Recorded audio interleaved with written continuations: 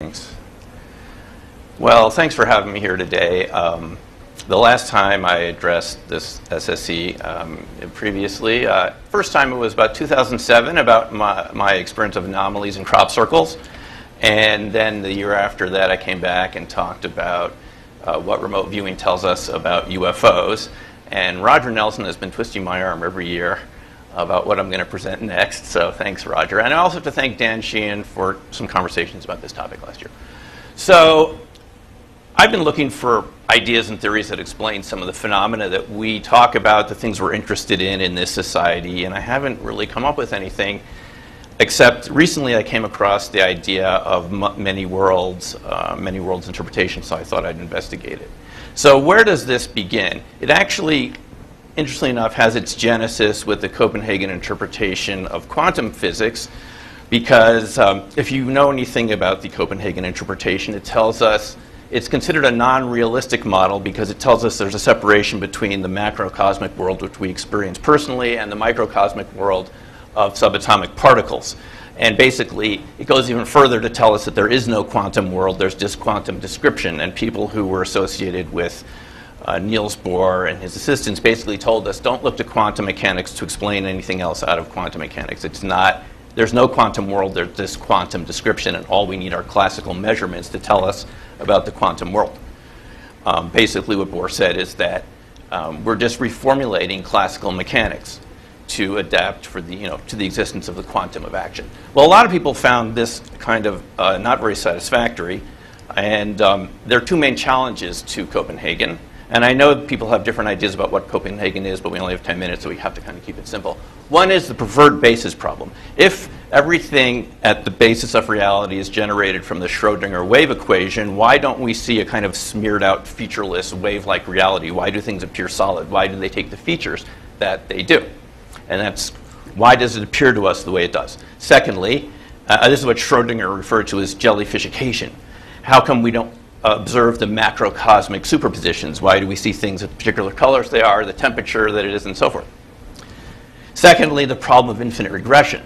Where does observation end? I mean, if someone's observing an experiment, what about if someone's observing the observer? Or where does it end? This is called infinite regression. I mean, if this were true right now, I'm observing you and I'm collapsing all your quantum waves, in a sense. You're getting very small. So those are two challenges. And von Neumann came up with one idea to deal with this, which was to create the idea that there's a wave collapse, which some people refer to as the disappearing worlds theory. Because when we take a quantum measurement, we see a particular measurement from our classical measuring apparatus, but all the other states in the quantum wave disappear. Some people call it don't ask, don't tell. So where do they go? Okay? So von Neumann proposed that everything does evolve at a subatomic level, over time from the Schrodinger wave equation, but that the act of measurement arbitrarily and instantaneously projects one element onto classical reality. It's still very dependent on classical reality. It's that your abstract ego, whatever that means, is what collapses the wave function. Hugh Everett III didn't find this very acceptable. He accepted the first axiom that we find the Schrodinger wave equation at the microscopic level, but he said that wave collapse is an ad hoc idea that's more metaphysics than physics. You're just throwing this in to make it seem to make sense, but there's nothing in physics that tells us there should be wave collapse. So he proposed a universal wave function in which the Schrodinger equation describes microscopic reality and macroscopic reality simultaneously. He wrote a dissertation about that, which was later retitled by Bryce DeWitt, the Bryces, and they called it the many worlds interpretation, but he called it the universal wave function. Now, very interestingly enough, on page 6, in a footnote, he refers to von Neumann's idea of psychophysical parallelism, which is really the kind of genesis of the multi-worlds idea, because what von Neumann told us is that subjective states are equal to objective physical states. From a physics point of view, subjective phenomena are equally real to objective phenomena. And he referred to extra-physical processes, whatever. People have different interpretations of what that means. But he kind of created this idea that there are alternative possibilities. So Everett believed that quantum mechanics should stand on its own, the many worlds interpretation, without reference to observers or classical dynamics. The observer is in a superposition too. The experimenter is in a superposition. The measuring equipment is in a superposition.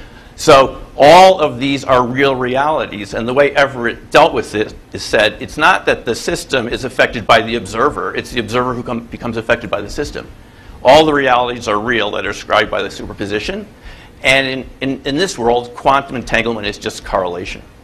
And so he basically tells us that we're constantly splitting off every nanosecond into different branches. We're not aware of the splitting, and we're being pulled into the quantum wave at every moment in a superposition. So we're ourselves in a superposition, but we only see, excuse me for a second, a small sliver of it. The observer forms a trajectory, not a line. So there's the classical Copenhagen interpretation, and there's Everett interpretation, constant branching. But Everett said that these branches never interact again, so it's not very satisfying for most of us looking at these phenomena.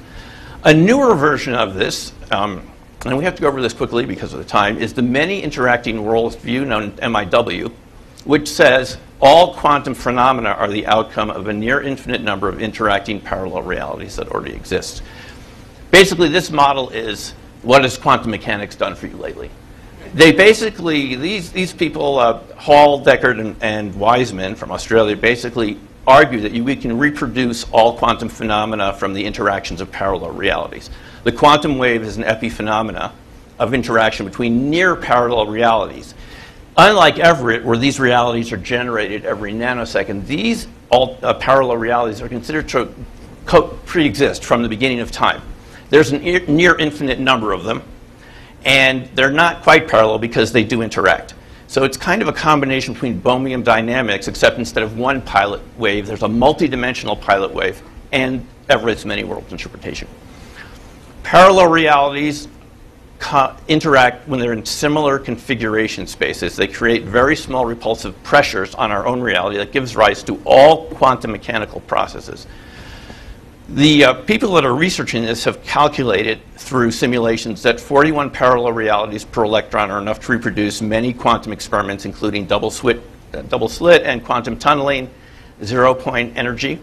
And this is the simulation of the double slit experiment purely from parallel realities alone, 41 parallel realities. The reason it doesn't match exactly is this theorem works in what's called the continuum limit, which means we don't have an infinite number of parallel realities in the simulation here. This is just 41. But it looks pretty close to what you see from double slit. Now, I just did some quick calculations, and if we're 99% of our body is hydrogen, oxygen, carbon, we would have 2.3 times 10 to the 28 electrons in our body. And that means we could be interacting with 6.2 times 10 to the 29 parallel realities potentially at each moment. Now, I know that's way over-exaggerated, but this is what this theory is talking about for real, no joke. 620 billion parallel realities. Now, here's one of the most interesting statements. I mean, if the von Neumann statement about psychophysical parallelism is interesting, this is what they say. It's not part of our theory, but the idea of human interactions with other universes is no longer pure fantasy. I mean, that really stopped me when I saw that. These are, peer-reviewed mainstream physicists saying we interact with parallel realities. And I think that this has really big applications if you think of this type of phenomena that we study, because it's basically saying that all of these types of phenomena are a result, take your pick, and we don't have time to go through them here, a result of bleed-through from parallel realities. This is what they're telling us. And I think this theory got a little boost from Larry Dossey's talk, because basically what they're saying is similar configuration spaces, they don't have to be close physically, but similarly configured, interact more often, and that's what Larry was telling us with his study of twins. The more that things are similarly structured, the more you're going to get this type of bleed-through. And another feature of MIW theory is that non-local effects don't only come from parallel realities, but from high degrees of correlation, what they call super non-locality, from our own reality. So this might include some PK and some types of remote viewing. So we don't need parallel realities for non-local effects. They come from both our reality and from parallel realities. Now, if you like the idea of this, you're going to have to let go of the paranormal, because this theory is saying that paranormal is normal in a world of multiverses. You're going to get bleed-through, so you better get used to it. If you don't like the idea of bleed-through, just find another multiverse where it doesn't happen so much. This is really what they're saying. So basically, they're saying the multiverse is an ultra-weak but highly precise superstructure of which we only perceive a tiny fraction at any moment. quantum mechanics isn't the fundamental reality, multiverse interactions are. It's basically saying that what we have is we see the internet as a toy compared to this huge interaction of multiverses, which produces what we see, what seems to be quantum waves. And one cool thing that drops out of this, seems to me, is perhaps dark energy. I didn't get a picture of it because no one's seen it yet. I can't. But dark energy, we're told, is repulsive forces. This theory works from repulsive forces too. And maybe human creativity, because perhaps geniuses and people that come up with really creative ideas are simply perceiving parallel realities that are very close to us, but we normally don't perceive them. You could work with that idea. Imagination can be seen as a real parallel reality. Consciousness, it's spread out. Now, I have to thank Russ Targ, in a sense, for this, because at the IRVA meeting a couple of years ago, he said quantum mechanics, remote viewing has nothing to do with quantum mechanics. It exists because you're a very large being that spans space and time. And this is kind of saying something similar, except there are lots of little beings over many parallel realities. So basically, MIW theory is the Roman Inquisition's worst nightmare. I mean, this is saying things are infinite and we interact with them. Not what they wanted to hear back then. At least now we don't get burned at the stake for saying it. And weirdly enough, it's kind of consistent with hidden variables, which Einstein talked about, the multiverses, and Bohr, because it's saying that actually it's classical. It's not hidden. And even Everett prefers the idea of relative states. So basically, the conclusion is, if you believe this model, then reality leaks. And that's the type of reality we live in. So I think it's worthy of consideration. Okay, thank you.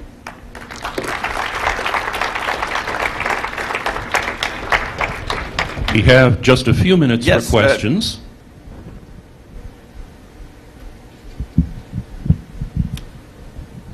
Well, don't everybody come roaring up here at once. Oh. A very cool idea. Yeah. When you got the calculation of 10 to the 23rd, what was that referring to exactly?